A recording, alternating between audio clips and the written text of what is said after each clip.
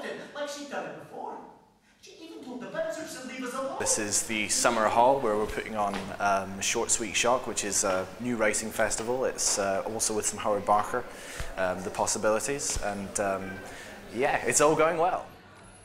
I was co-director on Smells and Teeth, which is a play written by Rosanna Hall this year, and I've learned a lot about how you direct plays and how you just let actors do what they want and make sure they're good, and they're a very inventive bunch, and my role has basically been just to say yes, yes, yes, and no, every so often. It's definitely a study in the general concept of theater.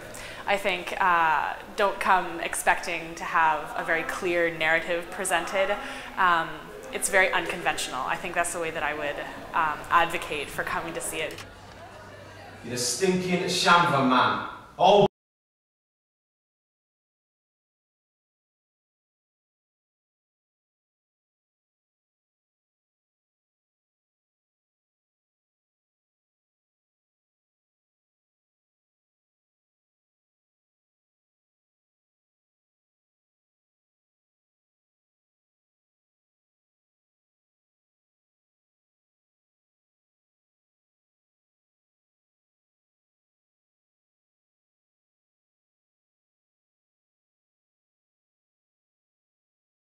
The performance itself, it gives you I don't know, the whole aesthetic of it. It gives it something special, and it's the type of theatre that we want to do is very experiential. It's got to be very close. It's got to make the audience feel quite full on.